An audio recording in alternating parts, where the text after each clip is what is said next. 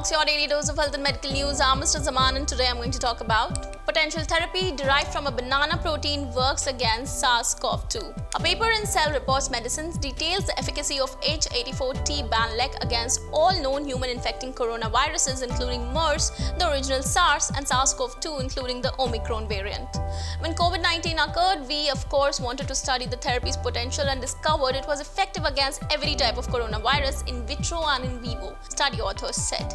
Whether delivered systematically or through the nose in animal models or prophylactically or the therapeutically early on in the illness, it worked. H84T banlec is derived from a lectin isolated from banana fruit. It accomplishes its remarkable viral blocking abilities by binding to high mannose glycans, polysaccharides, that are present on the surface of the viruses, but only very rarely on normal healthy human cells.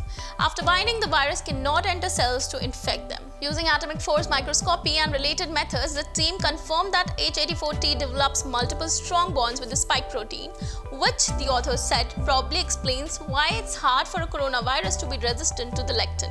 Despite their antiviral potential, lectins have traditionally been avoided as possible therapies because they are proteins that can stimulate the immune system in a potentially harmful way, explains Markowitz.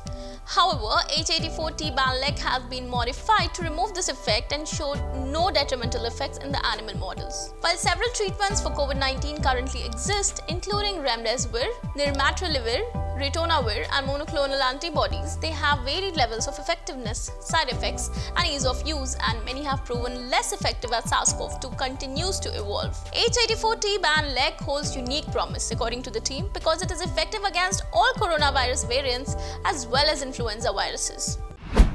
That's all for today. Stay tuned to Medical Dialogues for latest updates. Never miss a medical update from Medical Dialogues.